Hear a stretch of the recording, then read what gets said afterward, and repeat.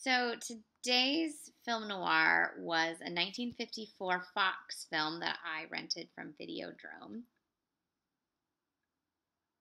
There we go. Oh, here we go. It's called Black Widow, not to be confused with the Bob Raffleson 1987 film of the same name, which I watched last year. This was written and directed and produced by Nunnally Johnson, and it's based on a novel by Patrick Quinton. Nunnally Johnson only directed 8 films, but he wrote like 50 films, including How to Marry a Millionaire. This film was made with Fox right after the production of How to Marry a Millionaire in CinemaScope and kind of looks like How to Marry a Millionaire if it were a Technicolor noir. It has a large ensemble cast, not a large ensemble cast, but an ensemble cast of Ginger Rogers, Van Heflin, Gene Tierney, George Raft, and the Black Widow herself, Peggy Ann Garner. You'll remember Peggy Ann Garner as the little girl from Jane Eyre and Orson Welles version, and A Tree Grows in Brooklyn. Also featured in the cast are Virginia Leigh, who you might know as Jan in the Pan from The Brain That Wouldn't Die, a film that I dearly love and think is wrongly often made fun of thanks to Mystery Science Theater 3000, and Hilda Sims, who originated the role of Anna Locusta on Broadway. The plot has nothing to do with widows. I'm not really sure why the name is called Black Widow. It plays sort of like a noirish B murder version of All About Eve, if you will. Van Heflin is a Broadway producer. His wife is played by Gene Tierney. She has gone to Los Angeles to visit her mother, who is ill. Heflin has to go to the party of an actress who's the lead role in his current show. She lives downstairs. She's played by Ginger Rogers. She is married to a kept man, Reginald Garner, who doesn't quite enjoy being a kept man. While at this party that he doesn't really want to go to, out on the fire escape, he meets the innocent Peggy Ann Garner, who is a 20-year-old aspiring writer who has just moved there from Savannah. In a series of flashbacks, you discover that there's more to Nancy, Peggy Ann Garner, story than she's told Van Heflin. She convinces him to let her use his apartment for writing while his wife is away.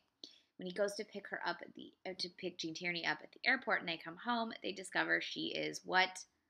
Dead. Not only dead, hanging.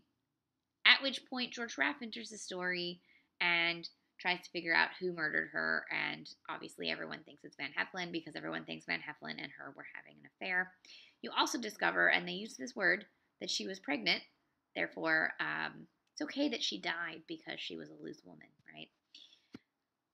And then as you go through the rest of the film, you discover, what her sordid life really was and why she was murdered and who murdered her. I'm not going to say who, don't want to spoil the plot. What I will say is that I think Ginger Rogers is quite good in this role. She plays the grande dame, aging super celebrity Broadway star. Van Heflin does the best he can. Gene Tierney, this is towards the end of her career, and she's gorgeous.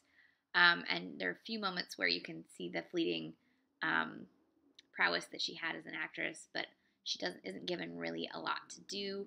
George Raft is serviceable. Really, Virginia Leigh gives one of the best performances in the film because she feels like a real person, as does Hilda Sims. It's really real people. The rest of the characters, off and on. Otto Kruger, also in this film, he's quite good, as the aging Greenwich Village actor uncle of Peggy Ann Garner. So this has beautiful black and white, beautiful Technicolor cinematography. It was edited by Dorothy Spencer. She's done a lot of great films. You should look her up.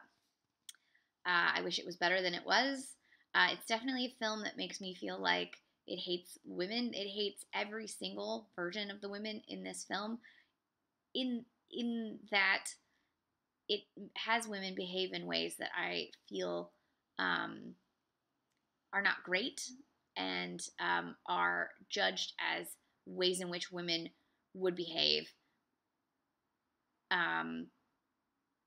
But the terrible things the men do aren't judged in the same way, and I think that's unfair. I also think that it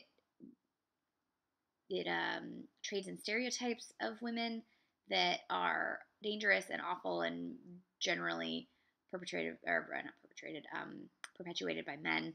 So there's that. Which again, the only women in this film that actually feel like real women are the Greenwich Village artist played by Virginia Leigh and the restaurant owner played by Hilda Sims. They feel like real people. All of the lead characters feel like stereotypes, tired, awful stereotypes of women. So if you're looking for that, this is the movie for you. I will, however, recommend this DVD. It has commentary by Alan K. Rhodey, which I did not listen to because I didn't want to watch the movie again, and two really good documentaries, one on Ginger Rogers and one on Gene Tierney. And then in the Gene Tierney one, you have Robert Osborne, Foster Hirsch, somebody I can't remember, Eddie Muller, and Alan K. Rhodey all talking about her. And in the Ginger Rogers one, they have Ginger Rogers' assistant talking. So you get to learn a lot about the women, which is great.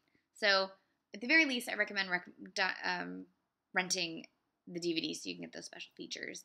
And now I wonder if the other one I rented, the other Fox TV that I rented last week, I wonder if that had special features and I didn't look at it. Dang it. Anyways, I liked the special features on this DVD. I didn't particularly care for the film. There's so many other Van Heflin, Ginger Rogers, Gene Tierney, George Raft noirs that I'd rather watch. Let's put it that way. Happy Noirvember.